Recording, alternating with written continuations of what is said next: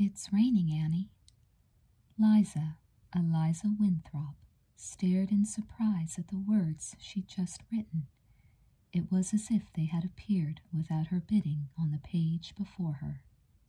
Frank Lloyd Wright's house at Bear Run, Pennsylvania, she had meant to write, is one of the earliest and finest examples of an architect's use of natural materials and surroundings to— But the gray November rain splashed insistently against the window of her small dormitory room, its huge drops shattering against the glass as the wind blew. Liza turned to a fresh page in her notebook and wrote, Dear Annie, it's raining the way it did when I met you last November. Drops so big they run together in ribbons. Remember? Annie, are you all right? Are you happy? Did you find what you wanted to find in California? Are you singing? You must be, but you haven't said so in your letters. Do other people get goosebumps when you sing, the way I used to? Annie, the other day I saw a woman who reminded me of your grandmother, and I thought of you, and your room, and the cats, and your father telling stories in his cab when we went for that drive on Thanksgiving. Then your last letter came, saying you're not going to write any more till you hear from me. It's true I haven't written since the second week you were in music camp this summer. The trouble is that I kept thinking about what happened, thinking around it, really, and I couldn't write you. I'm sorry. I know it's not fair. It's especially not fair because your letters have been wonderful, and I know I'm going to miss them. But I don't blame you for not writing any more. Really, I don't. Annie, I still can't write, I guess, for I already know I'm not going to mail this. Liza closed her eyes, absently running her hand through her short, already tousled brownish hair. Her shoulders were hunched tensely in a way that made her look, even when she stood up, shorter than the 5'3" she really was. She moved her shoulders forward, then back, in an unconscious attempt to ease the ache that had come from sitting too long at her drawing board and afterwards at her desk. The girl who lived across the hall teased her for being a perfectionist, but since many of the other freshman architecture students had arrived at MIT, Massachusetts Institute of Technology, fresh from summer internships with large firms, Liza had spent her first weeks trying doggedly to catch up. Even so, there was still an unfinished floor plan on her drawing board and the unfinished Frank Lloyd Wright paper on her desk. Liza put down her pen, but in a few moments picked it up again. What I have to do, I think, before I can mail you a letter is sort out what happened. I have to work through it all again. Everything. The bad parts, but the good ones too. Us, and the house, and Miss Stevenson, and Miss Widmer, and Sally and Walt, and Miss Baxter, and Mrs. Poindexter, and the trustees, and my parents, and poor bewildered Chad. Annie, there are things I'm going to have to work hard at remembering. But I do want to remember, Liza thought, going to her window. I do want to, now. The rain hid the Charles River and most of the campus.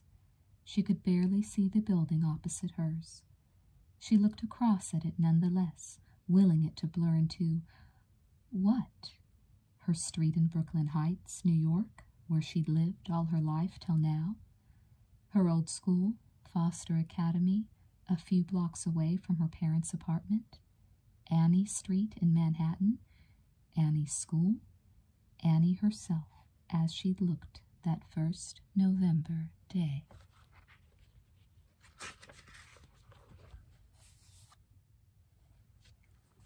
Chapter 1.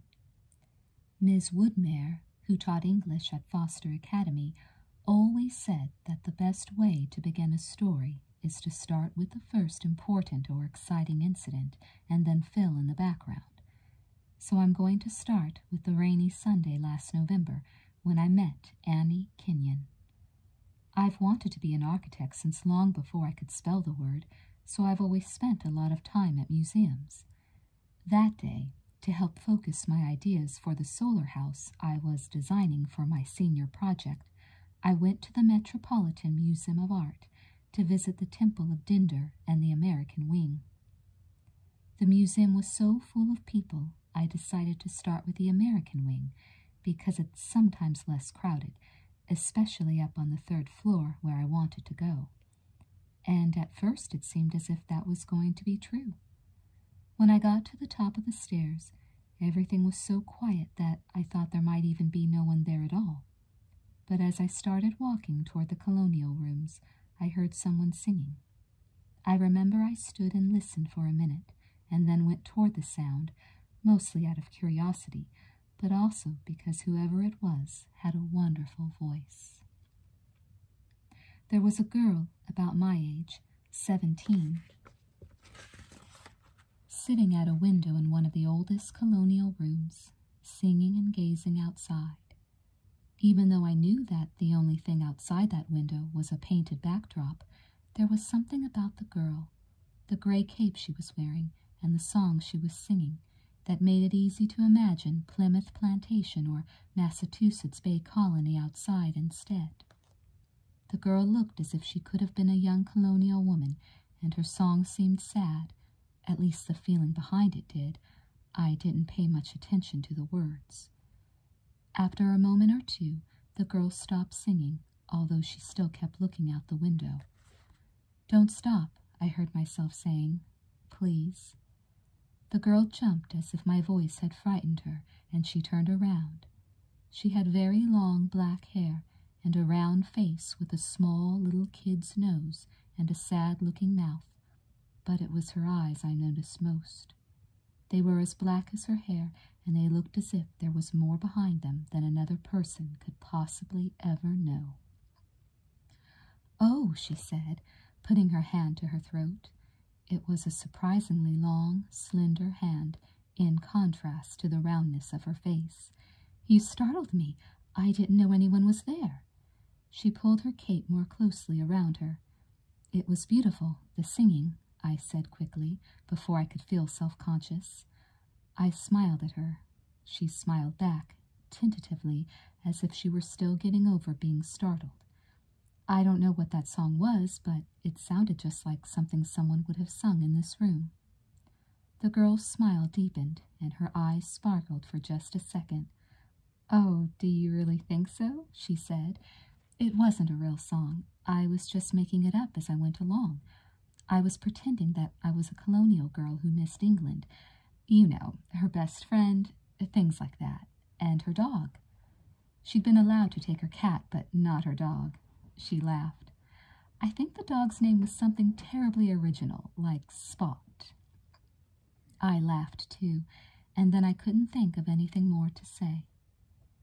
The girl walked to the door as if she were going to leave, so I quickly said, "Do you come here often?" Immediately I felt myself cringe at how dumb it sounded. She didn't seem to think it was dumb. She shook her head as if it were a serious question and said, "No, I have to spend a lot of time practicing, only that gets dull sometimes." She tossed her hair back over the shoulder of her cape. The cape fell open a little, and I could see that under it she was wearing a very uncolonial pair of green corduroy jeans and a brown sweater. "Practicing?" I asked. "Singing, you mean?" She nodded and said in an offhand way, "I'm in this special group at school. We keep having to give recitals. Do you come here often?" She was standing fairly close to me now, leaning against the doorframe, her head tipped a little to one side. I told her I did and explained about wanting to be an architect and about the solar house. When I said I was going to the Temple of Dinder, she said she'd never seen it except from outside the museum and asked, "Mind if I come?" I was surprised to find that I didn't. I usually like to be by myself in museums, especially when I'm working on something. "No," I said. "Okay, no, I don't mind." We walked all the way downstairs, me feeling kind of awkward before I had the sense to say, "What's your name?" "Annie Kenyon," she said. What's that?" I said, "Liza Winthrop," before I realized that wasn't what she'd asked. We'd just gotten to the medieval art section, which is a big open room with a magnificent choir screen, an enormous gold-painted wrought iron grating running across the whole back section. Annie stood in front of it, her eyes very bright. "It's from a Spanish cathedral," I said, showing off. 1668. "It's beautiful," Annie interrupted. She stood there silently, as if in awe of the screen, and then bowed her head. 2 or 3 people coming in glanced at her curiously, and I tried to tell myself it was ridiculous for me to feel uneasy. You could walk away, I remember thinking. You don't know this person at all. Maybe she's crazy. Maybe she's some kind of religious fanatic. But I didn't walk away, and in a couple of seconds she turned, smiling. "I'm sorry," she said, as we left the room, "if I embarrassed you." "That's okay," I said. Even so, I led Annie fairly quickly to the Hall of Arms and Armor, which I usually go through on my way to the temple. The hall is one of my favorite parts of the museum. One is greeted at its door by a life-sized procession of knights in full armor on horseback. The first knight has his lance at the ready, pointed straight ahead, which means right at whoever walks in. Annie seemed to love it. I think that's one of the first things that made me decide I really did like her, even though she seemed a little strange. "Oh, look!" she exclaimed, walking around the procession. "Oh, they're wonderful!" She walked faster, flourishing an imaginary lance, and then began prancing as if she were on horseback herself. Part of me wanted to join in. As I said, I've always loved those knights myself, and besides, I'd been a King Arthur nut when I was little. But the other part of me was stiff with embarrassment. "Annie," I began, in the warning voice my mother used to use when my brother and I got too exuberant as children. But by then Annie had pretended to fall off her horse, dropping her lance. She drew an imaginary sword so convincingly I knew I was admiring her skill in spite of myself, and then when she cried, "On guard! Stand and fight or I'll run you through," I knew I wasn't going to be able to keep from smiling much longer. "If you do not fight me, knight," she said, "you will rue the day that ever you unhorsed me here in this green wood." I had to laugh then. Her mood was so catching.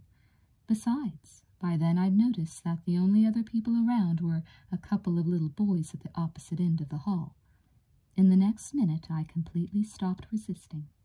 I imagined a horse and leapt down from it, crying in my best King Arthur style, "I will not fight an unhorsed knight and me mounted, but now that I am on the ground, you will not live to tell the tale of this day's battle." I pretended to throw aside my lance and draw a sword, too. "Nor you," cried Annie, with a lack of logic that we laughed about later. "Have at you, then," she shouted, swiping at me with her sword. In another minute we were both hopping in and out of the procession of knights, laying about with our imaginary swords and shouting chivalrous insults at each other. After about the 3rd insult, the little boys left the other end of the hall and came over to watch us. "I'm for the one in the cape," one of them shouted. "Go, cape!" "I'm not," said his friend. "Go, raincoat!" Annie and I caught each other's eyes, and I realized that we were making a silent agreement to fight on till the death for the benefit of our audience. The only trouble was, I wasn't sure how we were going to signal each other which one of us was going to die and when. "Here, what's going on here? Stop that, you two, this instant. Old enough to know better, aren't you?" I felt a strong hand close around my shoulder, and I turned and saw the uniform of a museum guard topped by a very red, very angry face.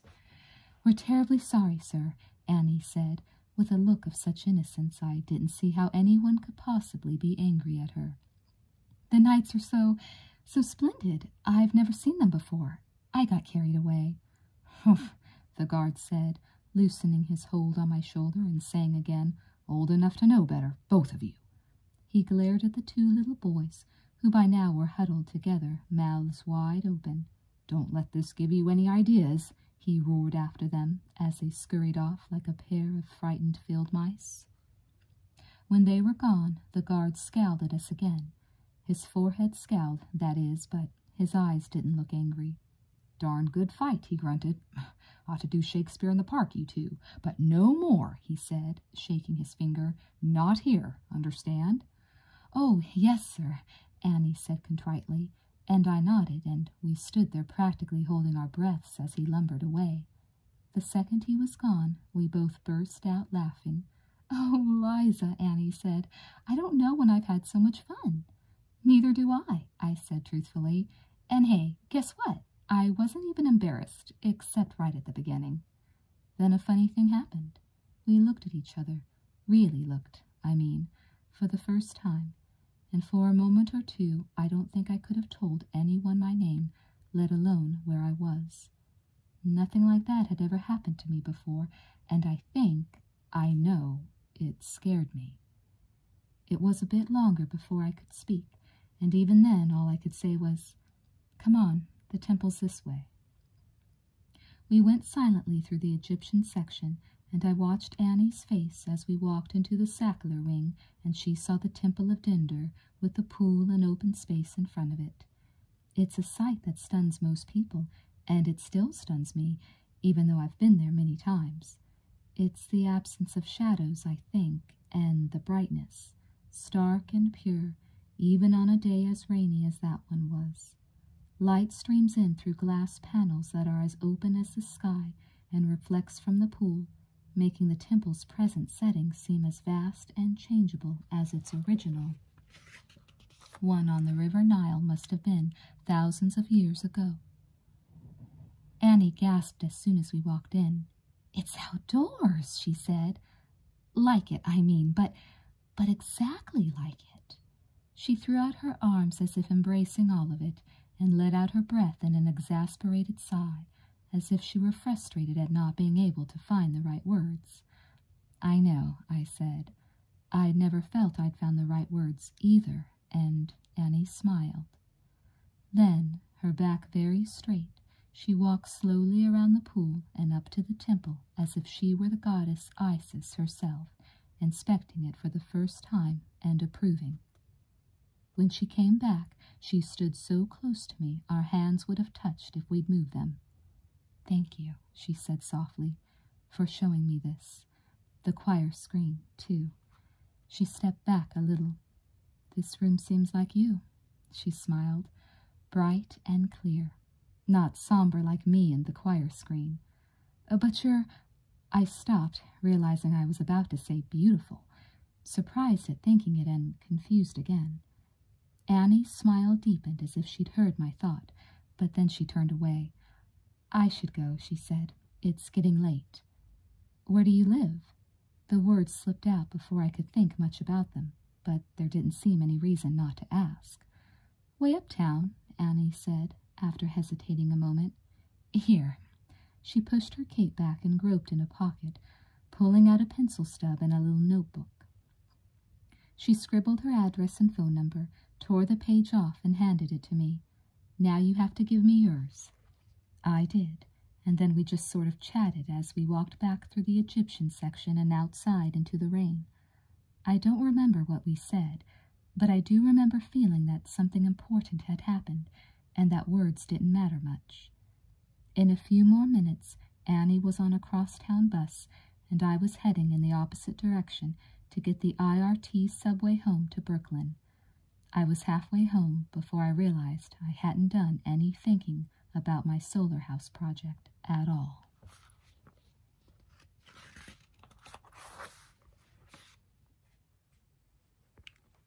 Chapter 2. The next day, Monday, was warm, more like October than November, and I was surprised to see that there were still leaves left on the trees after the rain the day before.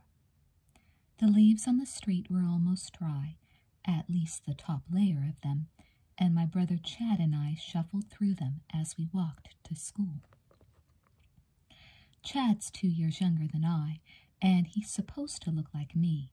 Short, square and blue-eyed, with what Mom calls a heart-shaped face. About 3 years after Mom and Dad were married, they moved from Cambridge, Massachusetts, where MIT is, to Brooklyn Heights, just across from Lower Manhattan. The Heights isn't at all like Manhattan, the part of New York that most people visit. In many ways, it's more like a town than a city. It has more trees and flowers and bushes than Manhattan, and it doesn't have lots of big fancy stores or vast office buildings or the same bustling atmosphere. Most of the buildings in the Heights are residential, 4- or 5-story brownstones with little back and front gardens. I've always liked living there, although it does have a tendency to be a bit dull in that nearly everyone is white and most people's parents have jobs as doctors, lawyers, professors, or VIPs in brokerage firms, publishing houses, or the advertising business. Anyway, as Chad and I shuffled through the leaves to school that Monday morning, Chad was muttering the powers of Congress, and I was thinking about Annie. I wondered if I'd hear from her, and if I'd have the nerve to call her if I didn't. I had put the scrap of paper with her address on it in the corner of my mirror, where I would see it whenever I had to brush my hair, so I thought I probably would call her if she didn't call me first. Chad tugged my arm. He looked annoyed. No, exasperated. "Huh?" I said. "Where are you, Liza? I just went through the whole list of the powers of Congress, and then asked you if it was right, and you didn't even say anything." "Good grief, Chad, I don't remember the whole list." "I don't see why not. You always get A's in everything. What's the point of learning something sophomore year if you're only going to forget it by the time you're a senior?" He shoved his hair back in the way that usually makes Dad say he needs a haircut, and picked up a double handful of leaves, cascading them over my head and grinning. Chad's never been able to stay mad at anyone very long. "You must be in love or something, Liz," he said, using the one-syllable nickname he has for me. Then he went back to my real name and chanted, "Liza's in love, Liza's in love." Funny that he said that. By then we were almost at school, but I slung my book bag over my shoulder and pelted him with leaves the rest of the way to the door. Foster Academy looks like an old wooden Victorian mansion, which is exactly what it was before it was made into an independent, private school running from kindergarten through 12th grade.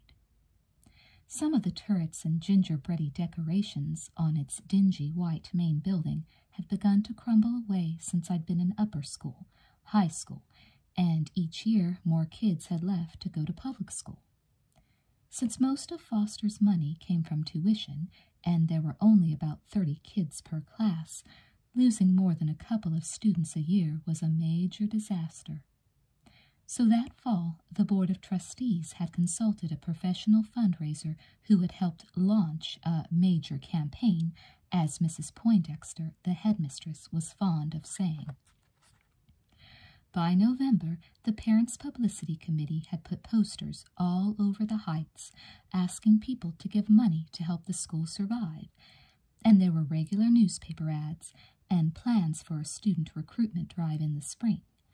As a matter of fact, when I threw my last handful of leaves at Chad that morning, I almost hit the publicity chairman for the fund drive instead, Mr. Piccolo, father of one of the freshmen. I said, "Good morning, Mr. Piccolo," quickly to cover what I'd done. He nodded and gave us both a kind of ostrichy smile.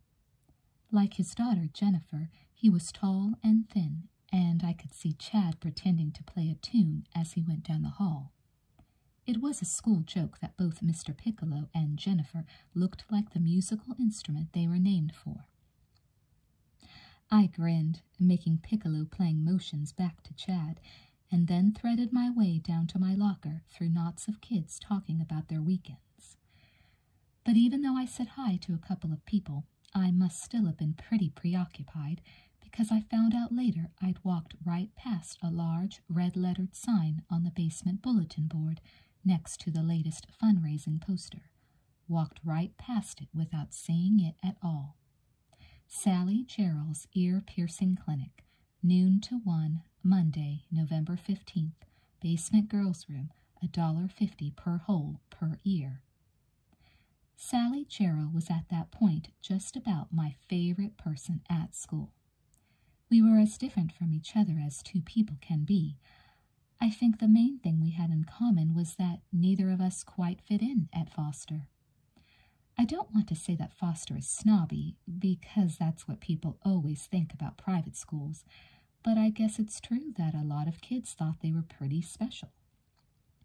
And there were a lot of cliques, only Sally and I weren't in any of them. The thing I liked best about her, until everything changed, was that she always went her own way. In a world of people who seemed to have come out of duplicating machines, Sally Gerald was no one's copy. Not that fall, anyway. I swear I didn't notice the sign, even when I walked past it a second time, and that time Sally was right in front of it, peering at my left ear as if there were a bug on it, and murmuring something that sounded like posts. All I noticed was that Sally's thin and rather wan face looked a little thinner and wanner than usual, probably because she hadn't had time to wash her hair. It was hanging around her shoulders in lank strings. "Definitely posts," she said. That time I heard her clearly, but before I could ask her what she was talking about, the first bell rang and the hall suddenly filled with sharp elbows and the din of banging lockers. I went to chemistry, and Sally flounced mysteriously off to gym. And I forgot the whole thing till lunchtime, when I went back down to my locker for my physics book. I was taking a heavy science load that year because of wanting to go to MIT. The basement hall was 3 deep with girls, looking as if they were lined up for something. There were a few boys, too, standing near Sally's boyfriend, Walt, who was next to a table with a white cloth on it. Neatly arranged on the cloth were a bottle of alcohol, a bowl of ice, a spool of white thread, a package of needles, and 2 halves of a raw potato peeled. "Hey, Walt," I asked, mystified. "What's going on?" Walt, who was kind of flashy, two-faced, Chad called him, but I liked him, grinned and pointed with a flourish to the poster. "$1.50 per hole per ear," he read cheerfully. "1 or 2, Madam President. 3 or 4. The reason he called me Madam President was the same reason I was standing there staring at the poster, wishing I were home sick in bed with the flu. I've never quite figured out why, but at election time, one of the kids in my class had nominated me for Student Council President, and I'd won. Student Council, representing the student body, was supposed to run the school, instead of the faculty or the administration running it. As far as I was concerned, my main responsibility as council president was to preside at meetings every other week. But Mrs. Poindexter, the headmistress, had other ideas. Back in September, she'd given me an embarrassing lecture about setting an example and being her good right hand and making sure everyone followed both the spirit and the letter of the school rules, some of which were a little screwy. "Step right up," Walt was shouting. "If the gracious president of Student Council, of our entire august student body, I might add, will set the trend." He bowed to me. "Business will be sure to boom. Do step this way, madame." "Oh, shut up, Walt," I said, trying to run through the school rules in my mind and hoping I wouldn't come up with one that Mrs. Poindexter might think applied specifically to ear piercing. Walt shrugged, putting his hand under my elbow and ushering me to the head of the line. "At least, Madam President," he said, "let me invite you to observe." I thought about saying no, but decided it would probably make sense for me to get an idea of what was going on, so I nodded. Walt shot the cuffs of his blue shirt. He was a very snappy dresser, and that day he was wearing a tan 3-piece suit, and bowed. "1 moment, ladies and gentlemen," he said, "while I escort the president on a tour of the, establishment. I shall return." He steered me toward the door and then turned, winking at the few boys who were clustered around the table. Miss Gerald told me she would take care of you gentlemen after she has, accommodated a few of the ladies. He poked Chuck Belasco, who was captain of the football team, in the ribs as we went by and murmured, "She also said to tell you guys she's looking forward to it." That, of course, led to a lot of gruff laughter from the boys. I went into the girls' room just in time to hear Jennifer Piccolo squeal, "Ouch!" and to see tears filling her big brown eyes. I closed the door quickly. Chuck was trying to peer in, and worked my way through the 5 or 6 girls standing around the table Sally had set up in front of the row of sinks. It had the same stuff on it that the one in the hall did. "Hi, Liza," Sally said cheerfully. "Glad you dropped in." Sally had on a white lab coat and was holding half a potato in one hand and a bloody needle in the other. "What happened?" I asked, nodding toward Jennifer, who was sniffing loudly as she delicately fingered the pinkish thread that dangled from her right ear. Sally shrugged. "Low pain threshold, I guess.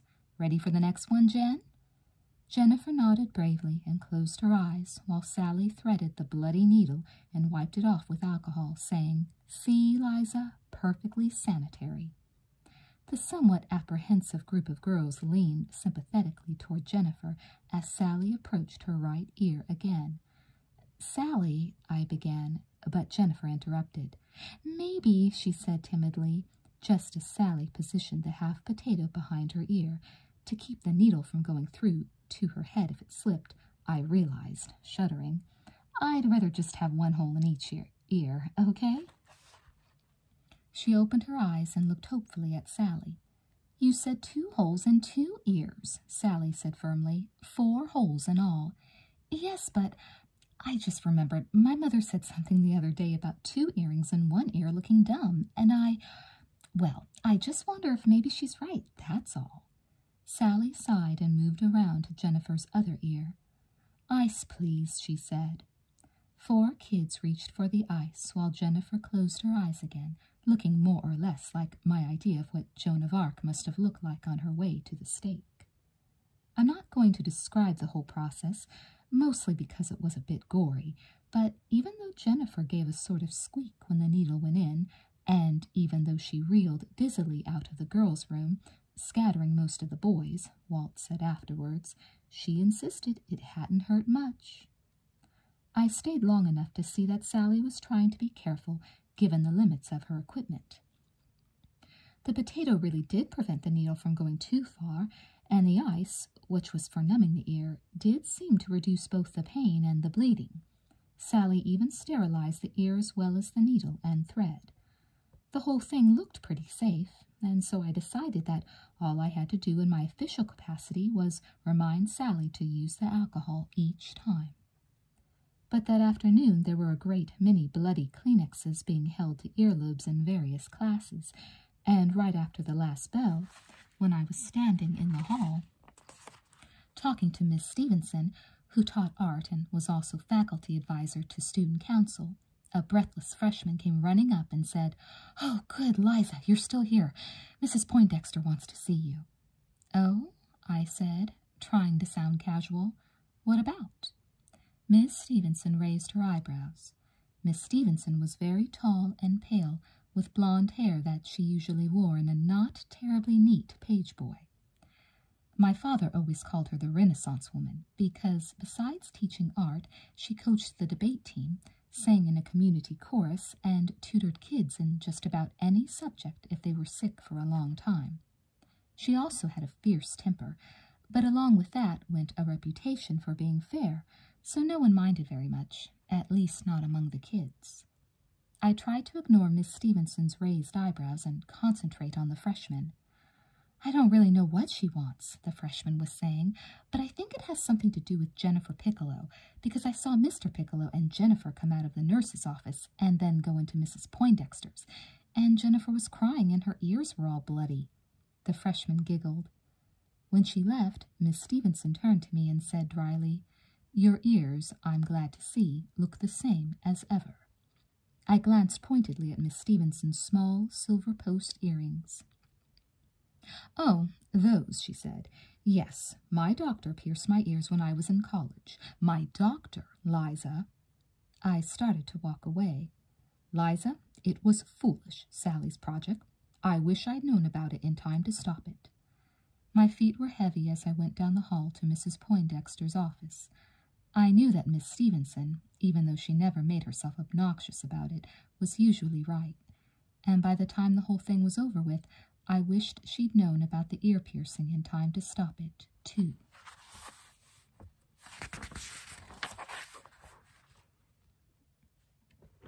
Chapter 3. Mrs. Poindexter didn't look up when I went into her office. She was a stubby, gray-haired woman who wore rimless glasses on a chain and always looked as if she had a pain somewhere. Maybe she always did, because often when she was thinking up one of her sardonically icy things to say, she'd flip her glasses down onto her bumpy bosom and pinch her nose as if her sinuses hurt her. But I always had the feeling that what she was trying to convey was that the student she was disciplining was what really gave her the pain. She could have saved herself a lot of trouble by following the school charter.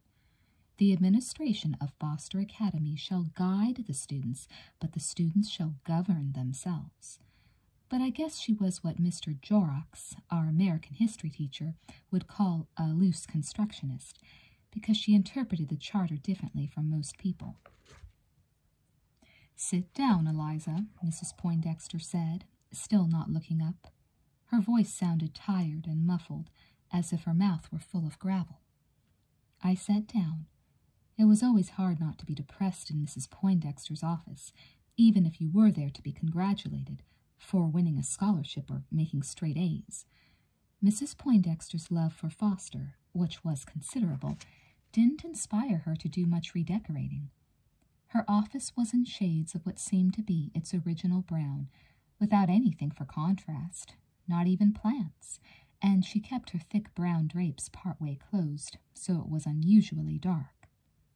Finally, Mrs. Poindexter raised her head from the folder she was thumbing through, flipped her glasses onto her chest, pinched her nose, and looked at me as if she thought I had the personal moral code of a sea slug.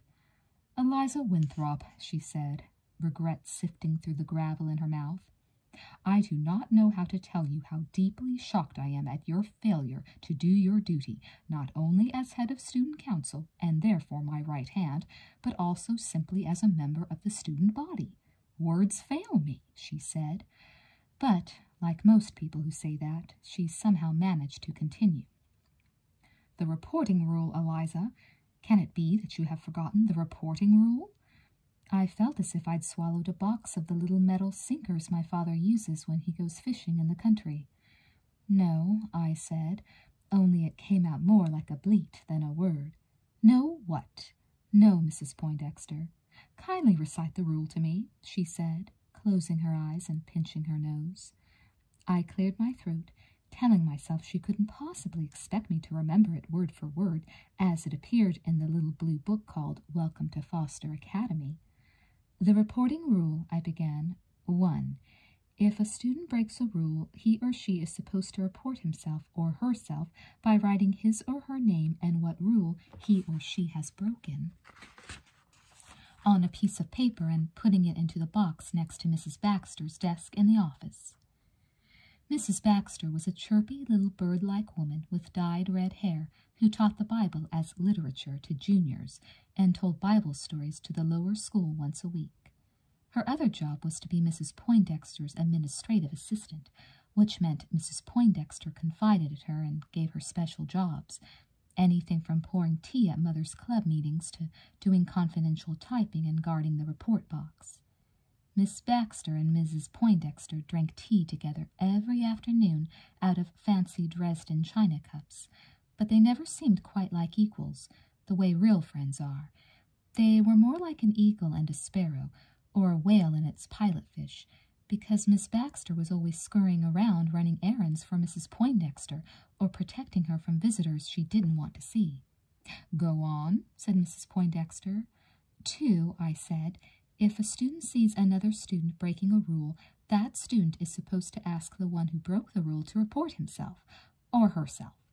3. If the student won't do that, the one who saw him or her break the rule is supposed to report them, the one breaking the rule, I mean. Mrs. Poindexter nodded.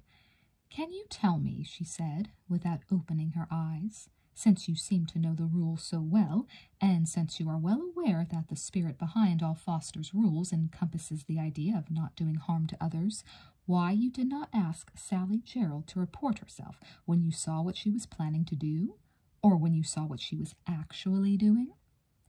Before I could answer, Mrs. Poindexter whirled around in her chair and opened her eyes, flashing them at me. "Eliza, you should be more aware than most students, given your position, that this school is in desperate need of money and therefore in desperate need of Mr. Piccolo's services as publicity chairman of our campaign. And yet Jennifer Piccolo had to go home early this afternoon because of the terrible pain in her earlobes."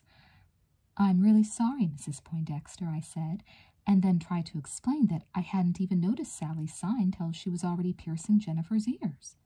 She shook her head as if she couldn't quite grasp that. "Eliza," she said tiredly, "you know that I thought it unwise last spring when you said in your campaign speech that you were against the reporting rule. Everyone's against it," I said, which was true. Even the faculty agreed that it didn't work. "Not quite everyone," said Mrs. Poindexter.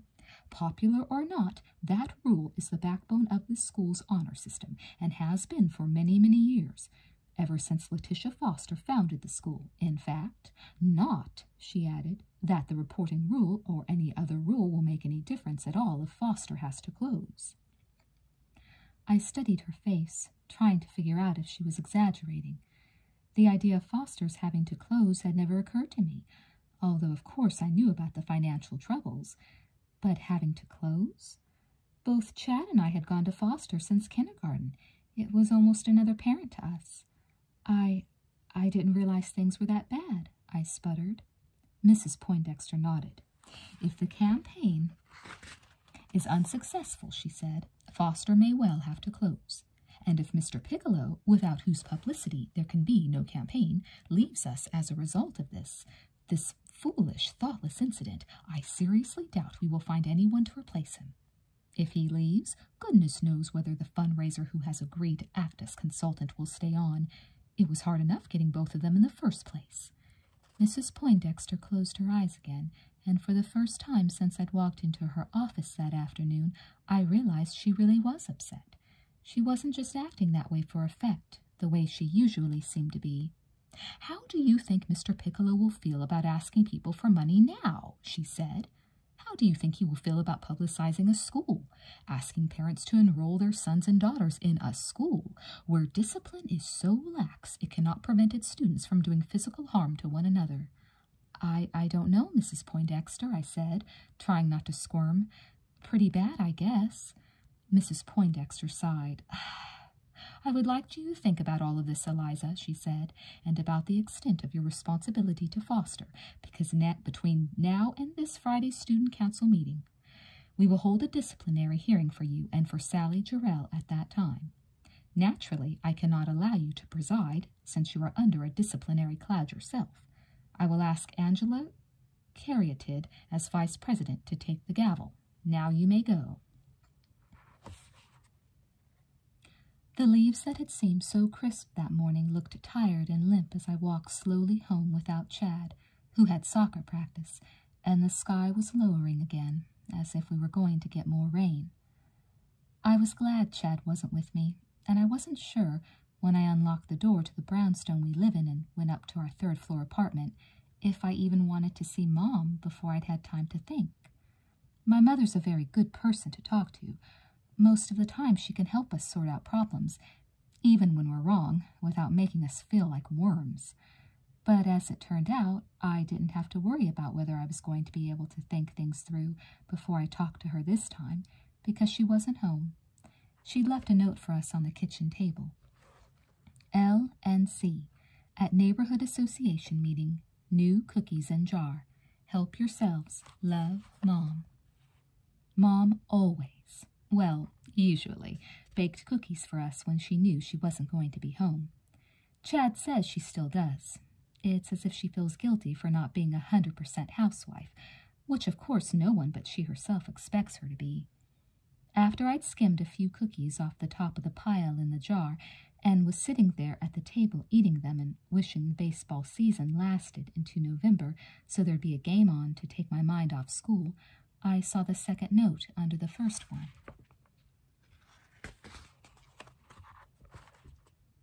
Liza, someone named Annie something, Canon called. She said would you please call her, 877-9384. Have another cookie. Love, Mom. I didn't know why, but as soon as I saw that note, I felt my heart starting to beat faster. I also realized I was now thoroughly glad Mom wasn't home, because I didn't want anyone around when I called Annie, though again I didn't know why. My mouth felt dry, so I got a drink of water, and I almost dropped the glass because my hands were suddenly sweaty. Then I went to the phone and started dialing, but I stopped in the middle because I didn't know what I was going to say. I couldn't start dialing again till I told myself a few times that since Annie had called me, thinking of what to say was up to her. Someone else answered the phone. Her mother, I found out later, and I found myself feeling jealous of whoever it was for being with Annie while I was all the way down in Brooklyn Heights, not even on the same island she was. Finally, Annie came to the phone and said, "Hello?" "Annie." I think I managed to sound casual. At least I know I tried to. "Hi, it's Liza."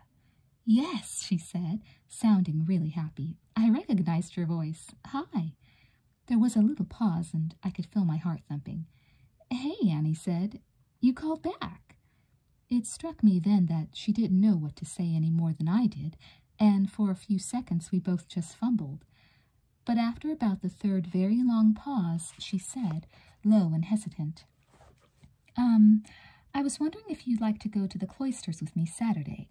Don't if you don't want to. I thought maybe you'd like it since you go to the Metropolitan so much, but, oh well, maybe you wouldn't." "Sure I would," I said quickly.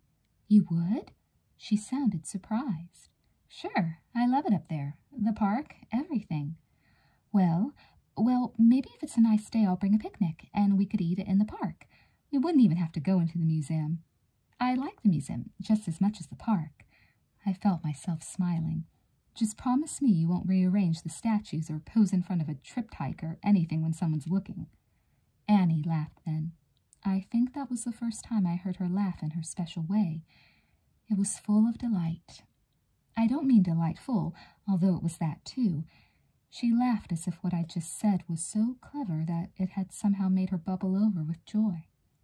That phone call was the best thing that had happened all day, and for a while after I'd hung up, the situation at school didn't seem nearly so bad anymore.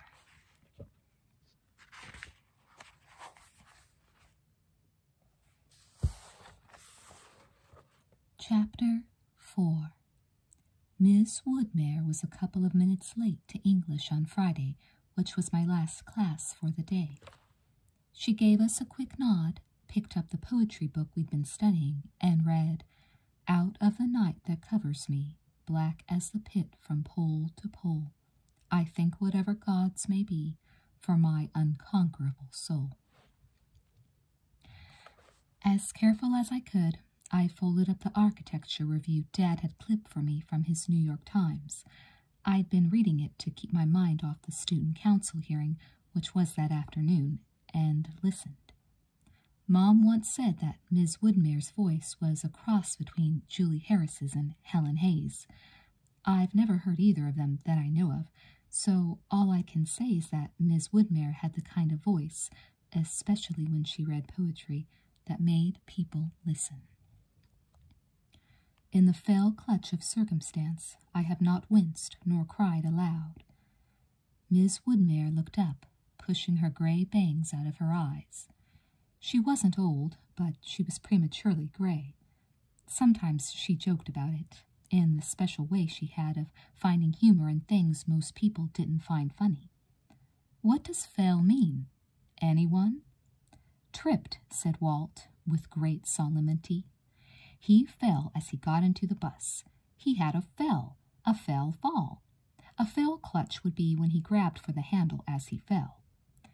Ms. Woodmere laughed good-naturedly, along with the boos and groans, and then called on Jody Crane, who was senior representative to Student Council. "In Tolkien," Jody said. He was very solemn and analytical. "It's used to describe people like Sauron and the orcs and guys like that, so I guess it means evil." "Close, Jody, close," Ms. Woodmere said. She opened the leather-bound dictionary she kept on her desk and used at least 3 times every class period. She'd had it rebound, she told us once, because it contained almost the entire English language, and that was well worth doing something special for. "Fell," she read.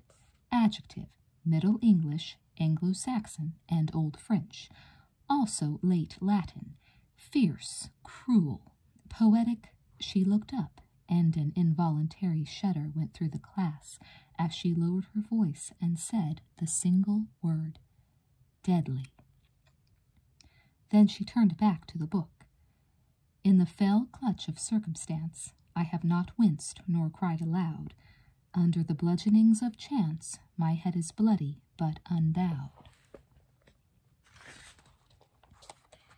Beyond this place of wrath and tears looms but the horror of the shade, and yet the menace of the years finds and shall find me unafraid. It matters not how strait the gate, how charged with punishments the scroll, I am the master of my fate." Ms. Woodmere paused and glanced my way for a fraction of a second before she read the last line. "I am the captain of my soul." "By William Ernest Henley," she said, closing the book, 1849 to 1903. British. He lost 1 foot to tuberculosis. TB is not always a lung disease, and nearly lost the other as well. He spent an entire year of his life in a hospital, and that led to this poem, which is called Invictus, as well as to others. For homework, please discover the meaning of the word he chose for his title, and also please find and bring to class 1 other poem, not by Henley, but with the same theme, due Monday. There was a resigned groan, although no one really minded. By that time, Ms. Woodmere's love of poetry had spread to most of us, as if it were some kind of benign disease. It was rumored that before graduation every year, she gave each senior a poem that she thought would be personally appropriate for his or her future. For most of the rest of the period, we discussed why being in a hospital might lead to writing poems, and what kinds of poems it might lead to, and Ms. Woodmere read us some other hospital poems, some of them funny, some of them sad. When the bell rang, she'd just finished a funny one. "Good timing," she said, smiling at us as the laughter died away. Then she said, "Have a good weekend," and left. "Coming?" asked Jody, passing my desk on his way out. "You go ahead, Jody," I said, still thinking of Invictus, and half wondering if Miss Woodmere had really read it for me the way it had seemed. "I think I'll see if I can find Sally." I smiled, trying to make light of it. Criminals should stick together. Jody smiled back and put his hand on my arm for a second. "Good luck, Liza." "Thanks," I said. "I guess I'm going to need it." I met Sally standing outside the parlor, the room where council meetings were held, talking with Miss Stevenson. Miss Stevenson looked a little paler than usual, and her eyes already had the determined look they often had when she was doing her job as faculty advisor to student council. But otherwise she acted as if she were trying to be reassuring. "Hi," she said cheerfully when I came up to them. "Nervous?" "Oh, no," I said. "My stomach always feels as if there's a dog chasing its tail in it." Miss Stevenson chuckled. "You'll be okay," she said. "Just think before you speak, both of you. Take all the time you need before you answer questions." "Oh, God," Sally moaned. "I think I'm going to be sick." "No, you're not," Miss Stevenson said firmly. "Go get a drink of water. Take a deep breath. You'll be fine." She stepped aside to let Georgie Connell, the junior representative, go in. Con winked at me from behind his thick glasses as he opened the door. He was short, with a homely face covered with pimples, but he was one of the nicest kids in the school. He had what teachers called a creative mind, and he was also very fair, maybe the fairest person on council, except, of course, Miss Stevenson. "Well," said Miss Stevenson briskly when Sally came back from the water fountain, "I guess it's time." She smiled at both of us as if she were wishing us luck, but didn't think it would be quite proper to do it out loud. And then we all went in, Miss Stevenson first, with Sally and me following slowly. The parlor, like Mrs. Poindexter's office, was so dark it was funereal. It used to be a real living room, a huge one, back when the school was a mansion, but now it was more of a semi-public lounge, reserved mostly for high-level occasions like trustees' meetings and mothers' teas, but also for council meetings. The parlor had 3 long sofas along the walls and big wing chairs, and a fireplace that took up most of the wall that didn't have a sofa against it. Over the mantel hung a picture of Letitia Foster, the school's founder. I can't imagine why Letitia Foster ever founded a school. She always looked to me as if she hated kids. She looked that way that afternoon especially, as Sally and I siled in under her frozen, hostile stare like a couple of derelict crabs. Mrs. Poindexter was already enthroned in her special dark maroon wing chair by the fireplace, thumbing through notes on a yellow pad and looking severe behind her rimless spectacles. Everyone else was sitting around a long, highly polished table. The vice president, Angela Caryatid, who was tall and usually reminded me in more than name of those graceful, self-possessed Greek statues that hold up buildings, didn't look at all that way as we walked in. She was sitting tensely at the end of the table nearest Mrs. Poindexter's chair, clutching the gavel as if she were drowning and it was the only other thing afloat. She'd already told me she felt rotten about having to preside, which I thought was pretty nice of her. "It's like court on TV," Sally whispered nervously as we sat down at the other end of the table. I remember noticing how the sun came slanting through the dusty windows onto Mrs. Poindexter's gray hair, just the top of it because of the height of the wing chair. While I was concentrating on the incongruous halo it made, Mrs. Poindexter flipped her glasses down and nodded to Angela, who rapped so hard with the gavel that it popped out of her hand and skittered across the floor. Sally giggled. Mrs. Poindexter cleared her throat, and Angela blushed. Con got up and retrieved the gavel, handing it to Angela with a grave nod. "Madam Chairperson," he murmured. I felt myself start to laugh, especially when Sally smirked at me. "Order?" poor Angela squeaked, and Mrs. Poindexter glared at Con. Angela coughed and then said, pleading, "The meeting will please come to order. This is a disciplinary hearing instead of a regular meeting. Regular council business is, deferred till next time. Sally Gerald and Liza Winthrop have both broken the reporting rule, and Sally Gerald are accused of breaking," Miss Stevenson interrupted quietly. Mrs. Poindexter pinched her nose, scowling. "Are accused of breaking the reporting rule," Angela corrected herself, "and Sally Gerald is accused of acting in a, she looked helplessly at Mrs. Poindexter. "In an irresponsible way, endangering the health of her fellow students," said Mrs. Poindexter, pushing herself out of the depths of her maroon chair. "Thank you, Angela. Before we begin," she said, "I would like to remind all of you that Foster is in the midst of a financial crisis of major proportions, and that any adverse publicity, any at all, could be extremely damaging to the fundraising and student recruitment campaigns that are our only hope of survival." She positioned herself in front of the fireplace, profile to us, looking dramatically up at Letitia. "Foster Academy was our dear founder's entire life, and it has become close to that for many of us on the faculty as well. But more important even than that is the indisputable fact that Foster has educated several generations of young men and women to the highest standards of decency and morality, as well as to academic excellence. And now," she whirled around and faced Sally, "and now one Foster student has willfully harmed several others through a ridiculous and frivolous scheme to pierce their ears, and another student," she faced me now, "in whom the entire student body has placed their trust, has done nothing to stop it. Sally Gerald," Mrs. Poindexter finished. sonorously pointing at her with her glasses. "Have you anything to say in your defense?" Sally, who I could see was just about wiped out by then, shook her head. "No," she muttered. "No, except I'm sorry, and I didn't think it could do any harm." "You didn't think?" Mrs. Poindexter boomed. "You didn't think? This girl," she said, turning to the others at the table, "has been at Foster all her life, and she says she didn't think.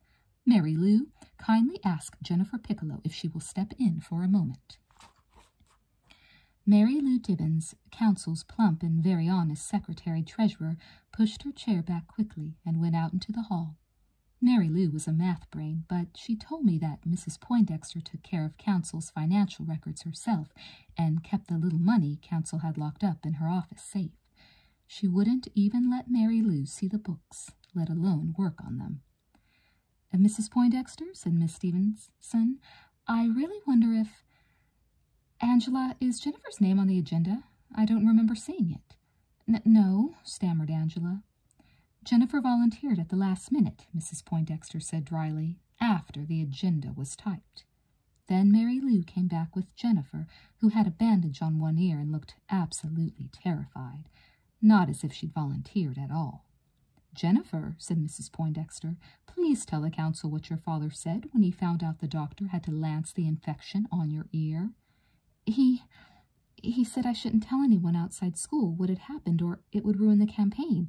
And before that, he said he was going to resign from being publicity chairman, but then my mother talked him into staying, unless no one's punished. He said he'd always thought Foster was a school that produced young ladies and gentlemen, not— Jennifer looked from Sally to me, apologizing with her frightened, tear-filled eyes. "Not hoodlums." "Thank you, Jennifer," Mrs. Poindexter said, looking pleased under her indignant surface. "You may go." "Just a minute," said Miss Stevenson, her voice tight, as if she were trying to hold on to her temper. "Angela, may I ask Jennifer a question?" Angela looked at Mrs. Poindexter, who shrugged as if she thought whatever it was couldn't possibly be important. "Angela," said Miss Stevenson pointedly. I guess so," said Angela. "Ginny," Miss Stevenson asked, gently now, "did Sally ask you to have your ears pierced?" No.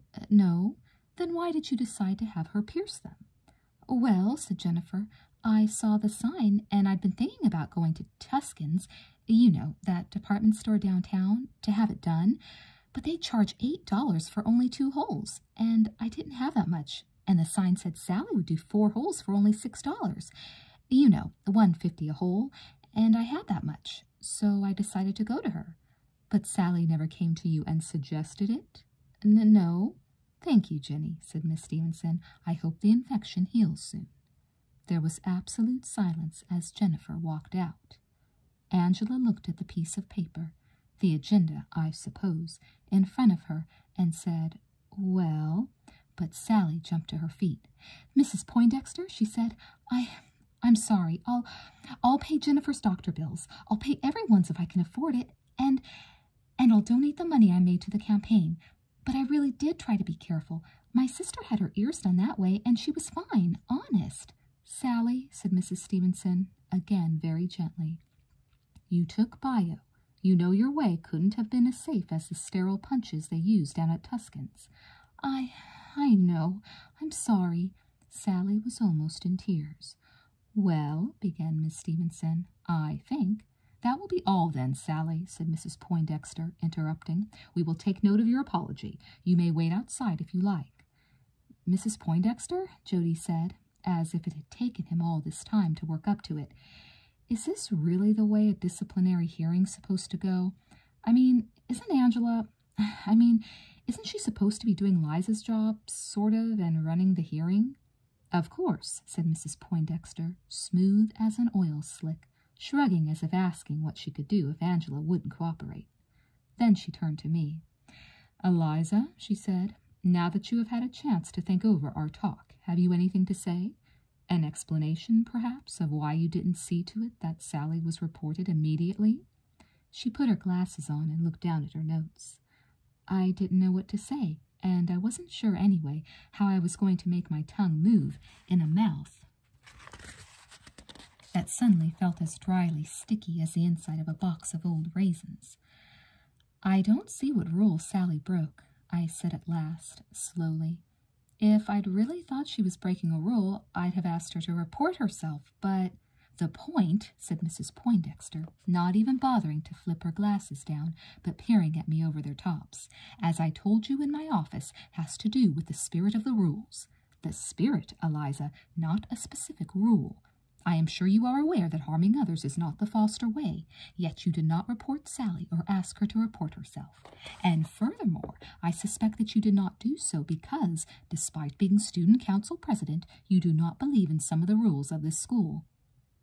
"Out of the night that covers me," suddenly echoed in my mind from English class, black as the pit. I licked my dry lips. "That's right," I said. I don't believe in the reporting rule because I think that by the time people are in upper school, they're old enough to take responsibility for their own actions." I could see Miss Stevenson smiling faintly, as if she approved, but she also looked worried. She raised her hand, and Angela, after glancing at Mrs. Poindexter, nodded at her. "Liza," asked Miss Stevenson, "suppose you saw a parent beating a child. Would you do anything?" "Sure," I said. It suddenly became very clear, as if Miss Stevenson had taken one of the big spotlights from up on the stage and turned it onto a place in my mind I hadn't seen clearly before. Of course I would. I'd tell a parent to stop, and if that didn't work, I'd go to the police or someone like that. I just don't think what Sally did is on the same scale."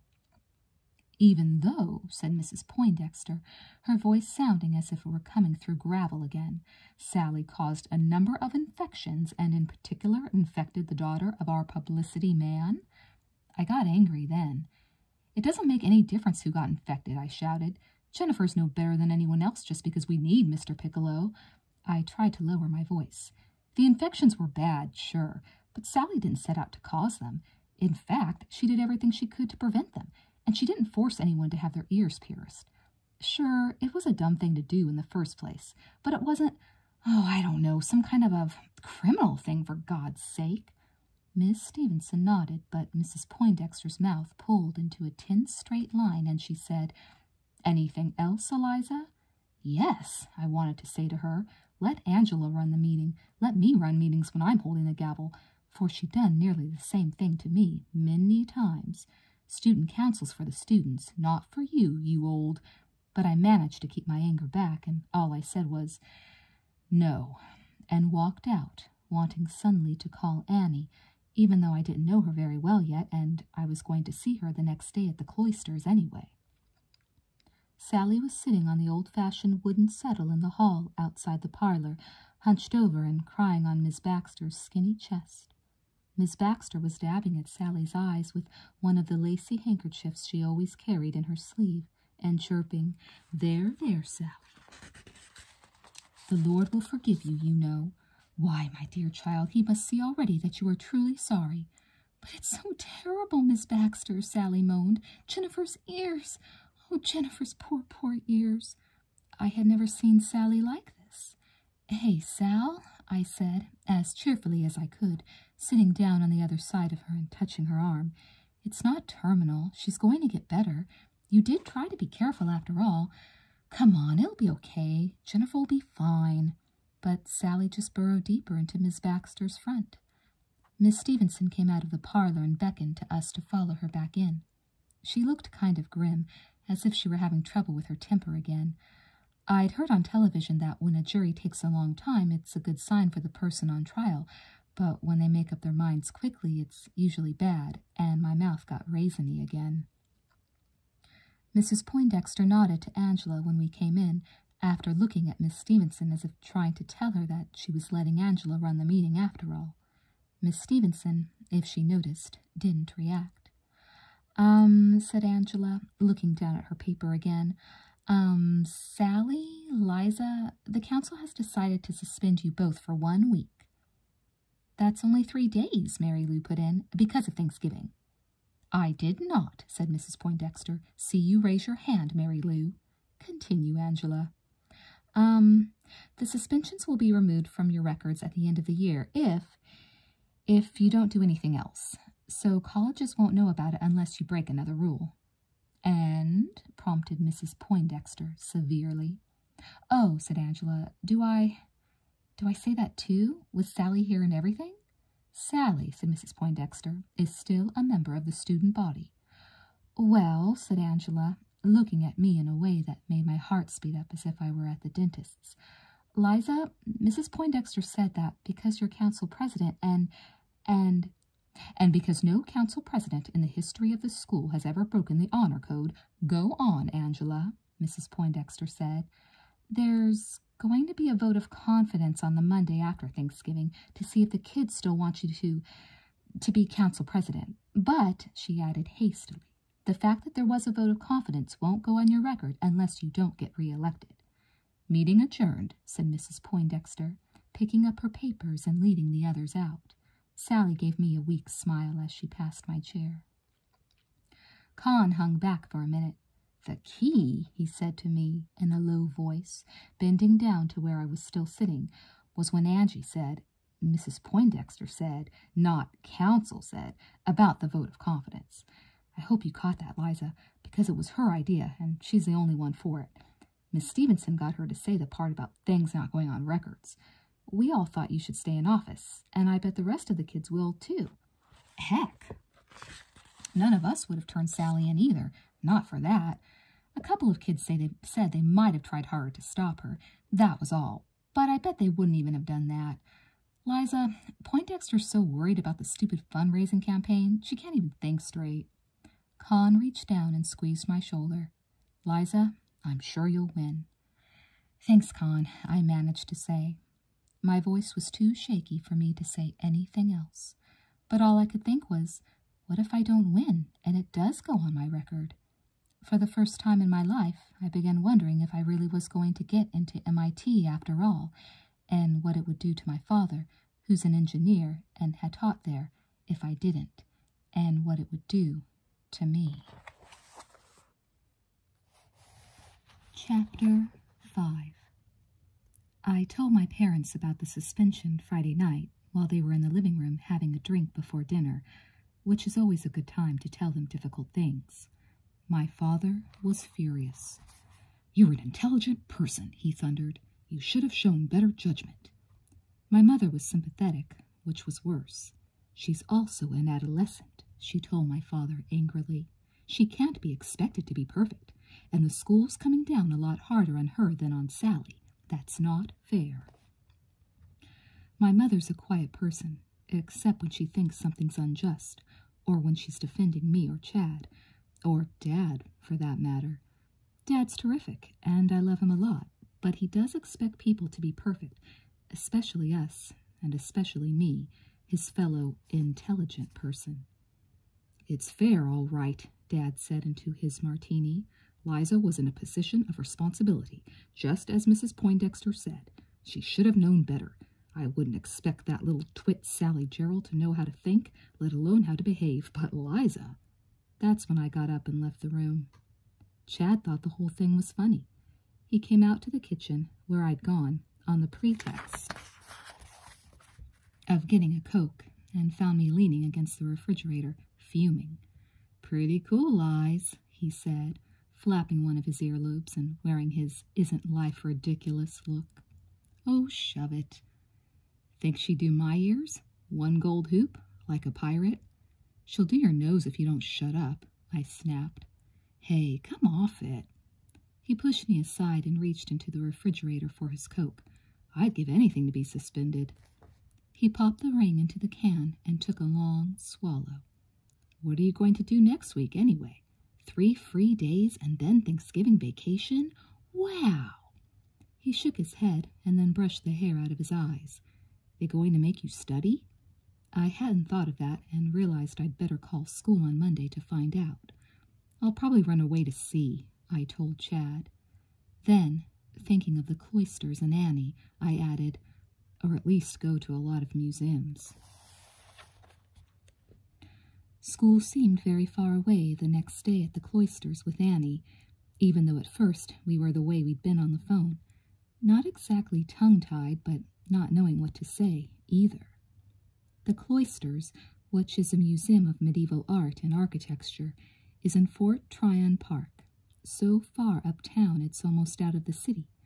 It overlooks the Hudson River like a medieval fortress, even though it's supposed to look like a monastery, and does once you get inside. I was early, so I decided to walk from the subway instead of taking the bus that goes partway into the park, but even so, Annie was there before me. As I walked up, I saw her near the entrance, leaning against the building's reddish-brown granite and looking off in the opposite direction. She had on a long cotton skirt and a heavy red sweater. I remember thinking the sweater made the skirt look out of place, as did the small backpack strapped to her shoulders. Her hair tumbled freely down over the pack. I stopped for a few seconds and just stood there watching her, but she didn't notice me. So I went up to her and said, "Hi." She gave a little jump, as if she'd been miles or years away in her thoughts. Then a wonderful slow smile spread across her face and into her eyes, and I knew she was back again. "Hi," she said. "You came." "Of course I came," I said indignantly. "Why wouldn't I have?" Annie shrugged. "I don't know. I wondered if I would. We're probably not going to be able to think of a thing to say to each other." A bus pulled up and hordes of students with sketchbooks, plus mothers and fathers with reluctant children, had to go around us to get to the door. "All week," Annie said, watching them, "I kept, remembering that guard and the two little boys, didn't you?"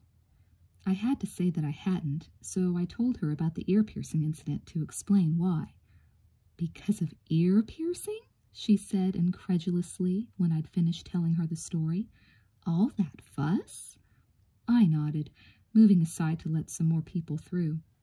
"I guess maybe it is a little harsh," I said, trying to explain about the fundraising campaign. "But a little harsh?" Annie almost shouted. "A little?" She shook her head, and I guess she realized we were both getting loud because she looked around and laughed.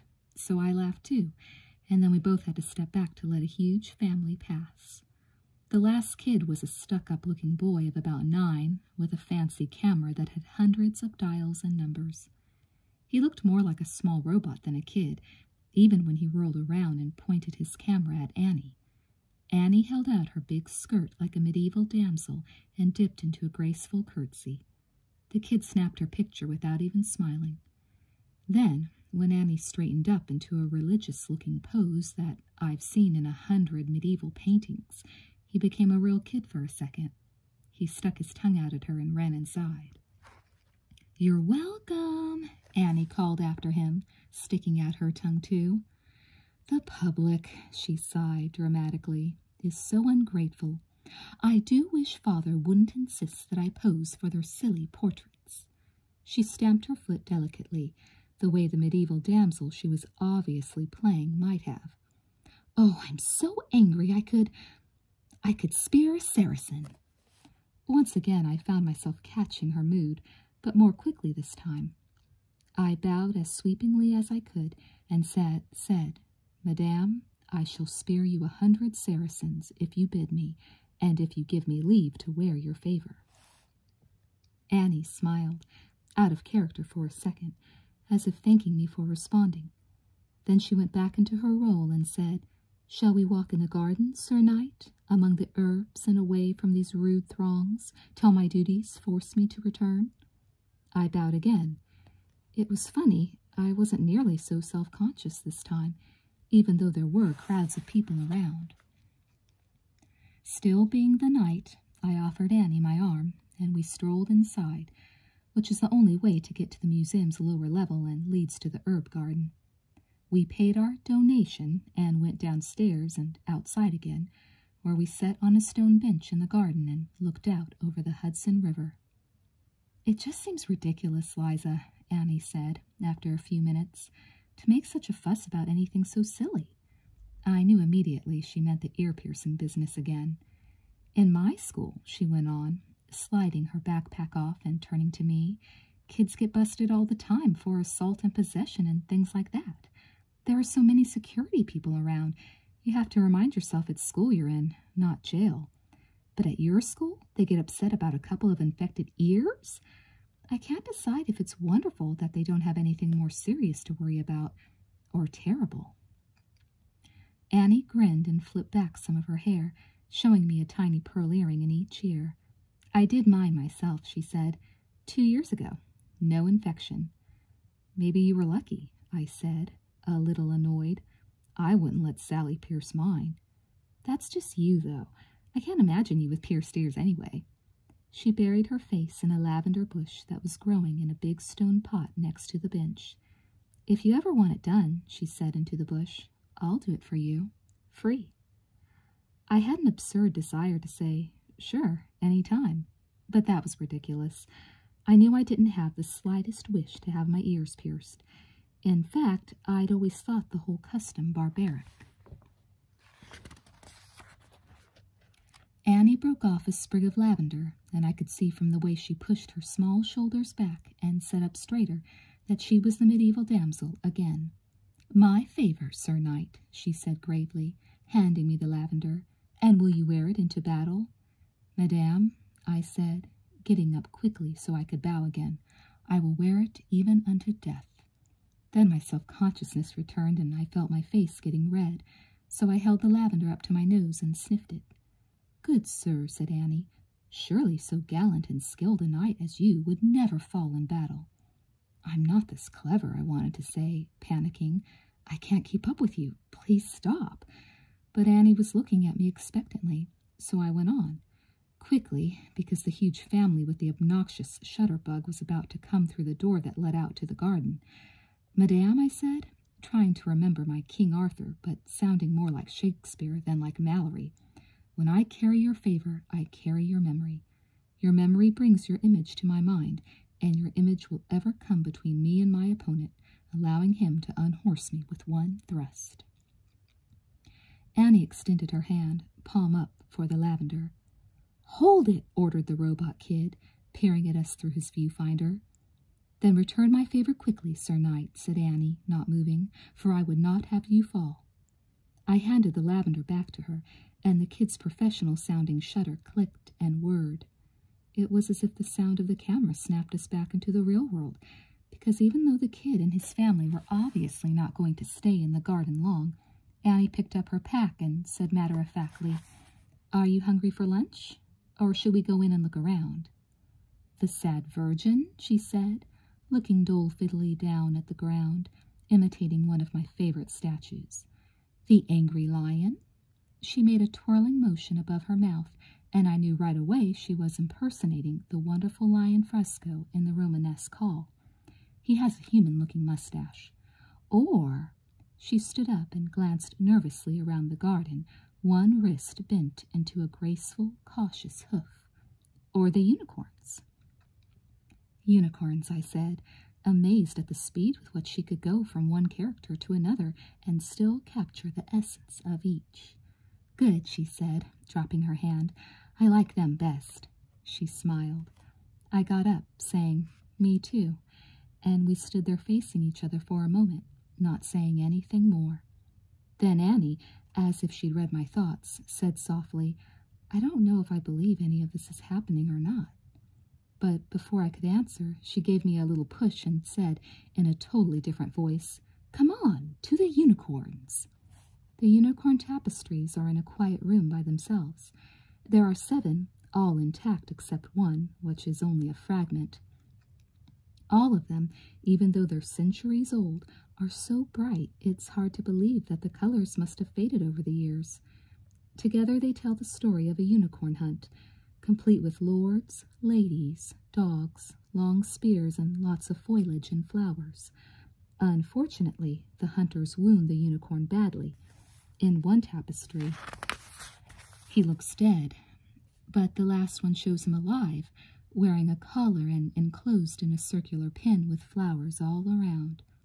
Most people seem to notice the flowers more than anything else, but the unicorn looks so disillusioned, so lonely and caged, that I hardly see the flowers at all.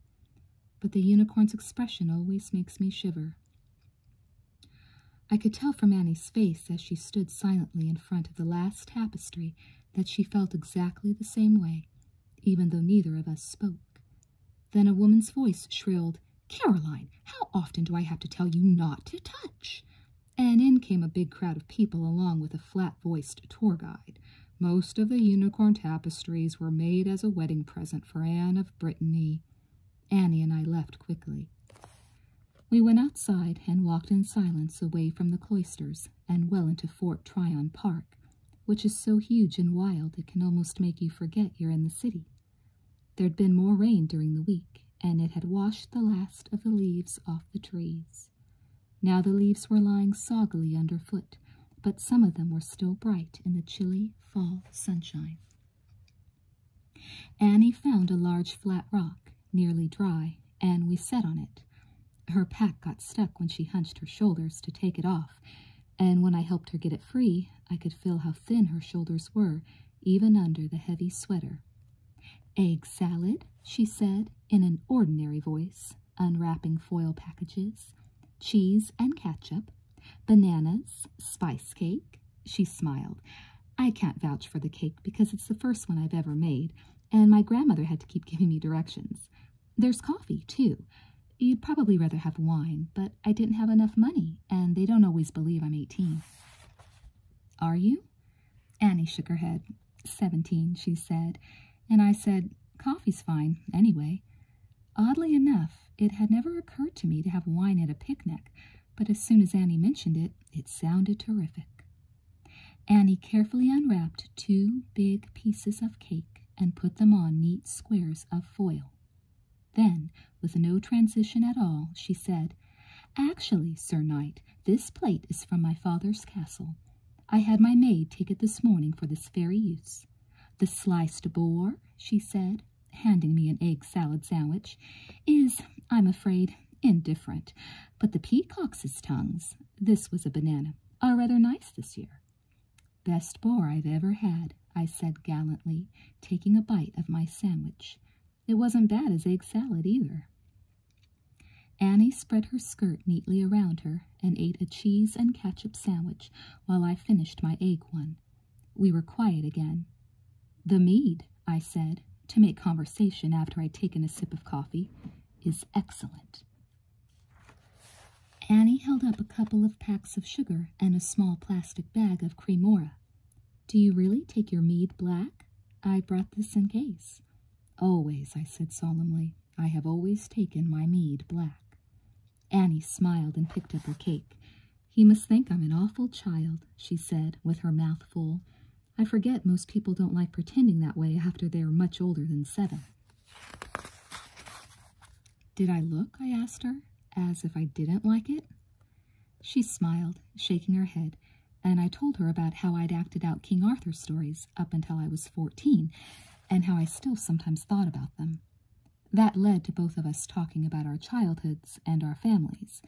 She told me she had a married sister in Texas she hadn't seen for years, and then she told me about her father, who was born in Italy and is a cab driver, and her grandmother, who lives with them and who was born in Italy, too. Annie's last name hadn't started out as Kenyon at all, but something very long and complicated in Italian, which her father had anglicized. "What about your mother?" I asked. "She was born here," Annie said, finishing her cake while I ate my banana. "She's a bookkeeper, supposedly part-time, but she stays late a lot. The other day she said she's thinking of working full-time next year, when I'm in college. Assuming Nana, my grandmother, is still mostly well, and assuming I get into college in the first place." She laughed. "If I don't, maybe I'll be a bookkeeper, too." "Do you think you won't get in?" I asked. Annie shrugged. "I probably will. My marks are okay, especially in music, and my SAT scores were good." Then we talked about SATs and marks for a while. Most of that afternoon was, how can I put it? It felt a little as if we'd found a script that had been written just for us, and we were reading through the beginning quickly. The imaginative, exploratory part back in the museum, and now the factual exposition. What's your family like? What's your favorite subject? Hurrying so we could get to the part that mattered, whatever that was to be. Annie put out her hand for my banana skin. My first choice, she was saying, the factual part of the script still, is Berkeley. Berkeley, I said, startled. In California? She nodded. I was born there. Well, in San Jose, which isn't that far from Berkeley. Then we moved to San Francisco. I love California. New York's unfriendly. She stuffed the empty skin into her pack. Except for you. You're the first really friendly person I've met since high school, the whole time we've lived here. Oh, come on, I said, flattered. That can't be true. She smiled, stretching. No? Come to my school next week while you're suspended. You'll see. She sat there quietly, still smiling at me, then shook her head and looked down at the rock, poking at a bit of lichen. Weird, she said softly. What is? She laughed, not a full of delight laugh this time, but a short, troubled one. I almost said something. Oh, something crazy, that's all. I guess I don't understand. Not quite, anyway. She shouldered her pack and stood up before I could ask her to explain. It's getting late, she said. I've got to go. Are you walking to the subway or taking the bus? The next day, Sunday, started out horribly. It was drizzling out, so we all sat stiffly around the apartment with the Times, trying not to talk about suspension or earrings or anything related, but that didn't last long. Look, George, Mom said from her corner of the sofa as soon as she opened the paper, the cutest pair of gold earrings. Do you think Annalise would like them? Annalise is her sister and had a birthday coming up. Dad glared at me and said, Ask Liza. She knows more about earrings than anyone else in the family. Then Dad found an article about discipline problems in high school, what she insisted on reading aloud, and Chad, who was sprawled out on the floor at the foot of Dad's big yellow chair, found a court case involving a kid who'd broken into his school's office safe in revenge for being expelled. When I couldn't stand it anymore, I got up from my end of the sofa and went out for a walk on the promenade, which is also called the Esplanade. It's a wide, elevated walkway that runs along one side of Brooklyn Heights, above New York Harbor and the beginning of the East River. It's nice. You can see the Manhattan skyline and the Statue of Liberty and the Staten Island Ferry chugging back and forth, and of course the Brooklyn Bridge, which links Brooklyn to Manhattan and is just a few blocks away. Only that day the weather was so dismal I couldn't see much of anything except my own bad mood. I was leaning against the cold, wet railing, staring out at a docked freighter, but really going back and forth with myself over whether I should have tried harder to stop Sally, when a voice at my elbow said, Don't jump. And there was Annie. She was wearing jeans again and some kind of scarf and her cape. But, I stammered, but how? She pulled out the notebook from when we'd exchanged addresses and waved it at me. I wanted to see where you live, she said, and then there I was at your building, so I rang the bell. And then your mother, she's pretty, said you'd gone for a walk, and then this kid, your brother, Chad, I guess, came out after me and said he thought this was where you'd probably be and told me how to get here. He seems nice. He is. It wasn't much to say, but I was still so bewildered and so happy at the same time that I couldn't think of anything else. Nice view, said Annie, leaning against the railing next to me. Then, in a very quiet, serious voice, she said, What's the matter, Liza? The suspension? It was as if the script that had been written for us had suddenly jumped way ahead. Yes, I said. Walk with me, Annie said, stuffing her hands into her jeans pocket under her cape. My Nana says, Annie told me, that walking helps the mind work. She used to hike out into the countryside from her village in Sicily when she was a girl. She used to climb mountains, too. Annie stopped and looked at me. She told me once, back when we were in California, that the thing about mountains is that you have to keep on climbing them, and that it's always hard, but that there's a view from the top every time when you finally get there. I don't see how that, I began. I know. You're student council president, but you're really just a person. Probably a pretty good one, but still just a person. Because you're student council president, Everyone expects you to be perfect, and that's hard. Trying to live up to everyone's expectations. And being yourself, too. Maybe that's a mountain you have to go on climbing. Nana would say, Annie turned, making me stop, that it'll be worth it when you get to the top. And I'd say go on climbing, but don't expect to reach the top tomorrow. Don't expect yourself to be perfect for other people. For a unicorn, I think I said. You're pretty smart. Annie shook her head. We talked about it a little more, and then we went on walking along the dreary, wet promenade, talking about responsibility and authority and even about God.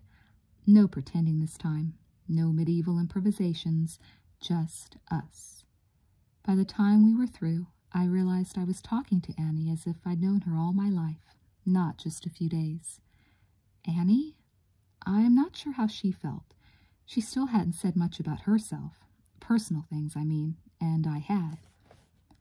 By about 4 o'clock, we were so cold and wet that we went up to Montague Street, which is the main shopping street for the Heights, and had a cup of coffee. We started getting silly again, reading the backs of sugar packages aloud and imitating other customers and laughing. When Annie blew a straw paper at me, the waitress glared at us, so we left. Well, said Annie, on the sidewalk outside the coffee shop. Their mead, I said, reluctant for her to leave, wasn't half as good as yours. No, said Annie. Liza? What? Then we both spoke at once. You first, I said. No, you. Well, I was just going to say that if you don't have to go yet, you could come back to my apartment and see my room or something. But it's almost 6. And I was going to say that if you don't have to eat supper right away, maybe I could come back to your apartment and see your room. Supper, I said, looking up to see what color the traffic light was, and then crossing the street with Annie, is sometimes pretty informal on Sundays. Maybe Mom will even invite you. Mom did, and Annie phoned her mother, who said she could stay. We had baked ham and scalloped potatoes, so it wasn't one of our informal and easily expandable Sunday suppers, which usually was eggs in some form, cooked by Dad. But there was plenty of food, and everyone seemed to like Annie. In fact, as soon as Mom found out Annie was a singer, they began talking about Bach and Brahms and Schubert so much that I felt left out and revived a friendly running argument I had with Dad about the Mets versus the Yankees. Mom got the point in a few minutes and changed the subject. Toward dessert, I started panicking about my room, which was a mess. So much so, I suddenly remembered that I almost didn't want to show it to Annie after all. It's a fairly large room with a lot of pictures of buildings fastened to the walls with drawing tape, and as soon as we went inside, I saw how shabby some of the drawings had gotten and how dirty the tape was. But Annie didn't seem to mind. She went right to my drawing table. That was actually the best thing about my room anyway, on which was a pretty good preliminary sketch for my solar house project. Right away she asked, "What's this?" So I started explaining and showed her some of the other sketches I'd done. Although most people get bored after about 5 minutes of someone's explaining architectural drawings, Annie sat down on the stool by the drawing table and kept asking questions till nearly 10 o'clock, when Mom came in to say she thought it was time for Dad to take Annie home. At that point, I realized that Annie really seemed interested in architecture, and I felt embarrassed for starting that show-off argument at dinner instead of listening to her talk. Dad and Chad and I all ended up taking Annie home on the subway, which turned out to be a longer trip than we'd expected. On the way, I tried asking 1 or 2 questions about music, but it was too noisy for conversation. Just before we got to her stop, Annie gave my hand a quick squeeze and said, "You don't have to do that, Liza." "Do what?" "Talk about music with me." "It's okay. I know you don't like it all that much." "Liza," Chad called, "I can't hold this door all night. Girls," he said disgustedly to Dad when we were finally out of the train. "I like music fine," I said to Annie, falling behind my father and Chad as we all went up the stairs to the street. "Really? Why, Then I stopped because Annie was laughing, seeing through me. Okay, I said. "I don't know anything about music, but I..." am willing to learn." "Fine," said Annie. "You can come to my next recital. There's one before Christmas." By this time we were up on the street, and for the few blocks to Annie's building, I tried again to ask her questions, non-technical ones, about the recital and what kinds of songs she liked to sing and things like that. She seemed to be answering carefully, as if she were trying to make me feel I understood more than I did. "Well," said Dad, when we got to Annie's building, a big, ugly yellow brick oblong in the middle of almost a whole block of abandoned brownstones. "Why don't we see you up to your apartment, Annie?" "Oh, no, Mr. Winthrop," she said quickly, and I realized that she was embarrassed. "I'll be fine." "No, no," Dad said firmly. "We'll take you up." "Dad," I said under my breath, but he ignored me, and we all rode silently up to the 5th floor in a rickety elevator that seemed to take long enough to get to the top of the Empire State Building. Annie's front door was near the elevator, a little to the left down a dark, shabby hall, and I had to admit that Dad was probably right to have us all go up there with her.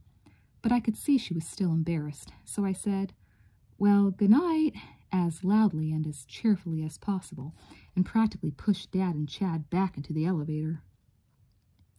Annie waved to me from her door, and her lips formed the words, "Thank you," silently as the elevator door closed. When we got back out into the street, I felt as if I were about to burst with I didn't quite know what, so I started whistling. "Liza," said Dad. He can be a little stiff sometimes. "Don't do that. This isn't a terrific neighborhood. Don't call attention to yourself." "It is so a terrific neighborhood," I said, ignoring a drunk in a doorway and a skinny, collarless dog who was sniffing around an overflowing litter basket. "It's a gorgeous neighborhood. Beautiful, stupendous, magnificent." Chad tapped his head with his forefinger and said, "Crazy," to Dad. "Maybe a stop at Bellevue?" Bellevue is a huge hospital with a very active psycho ward. I made a growling sort of werewolf noise and lunged at Chad just as a bum railed up to Dad and asked him for 75 cents for the subway. So I growled at the bum, too, and he reeled away, staring at me over his shoulder.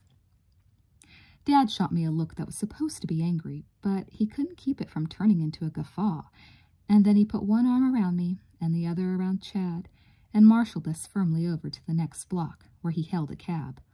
"I can't risk being seen with you two," he grinned, giving the driver our address. "Can't you just see the Times? Prominent engineer seen at large with 2 maniacs. Sanity questioned. One maniac a suspended high school student. Ear-piercing ring rumored." I sneaked a surprised look at Dad, and he reached over and mussed my hair in a way he hadn't done since I was little. "It's okay, Liza," he said. "We all make mistakes. That was a big one, that's all. But I know you won't do anything like it again. But, oh God, neither of us had any way of knowing that I would do something much, much worse. At least in the eyes of the school and my parents, and probably a whole lot of other people too, if they'd known about it." Liza took Annie's picture out of the drawer she'd been keeping it in, put it on her bureau, and went to bed. But she couldn't sleep. She tried to read, and the words blurred. She tried to draw and couldn't concentrate. Finally, she went to her desk and read through Annie's letters. "I miss you," all but the last one said at the end. Liza took some cassettes from her bookcase. Brahms, Bach, Schubert. She put on the Schubert and went back to bed, listening. Maybe I should stop, she thought more than once. I should probably stop thinking about this. But although the next day she took 2 long walks, went to the library and put in 3 unnecessary lab hours to avoid it, she was back at her desk after dinner, looking at Annie's picture and remembering.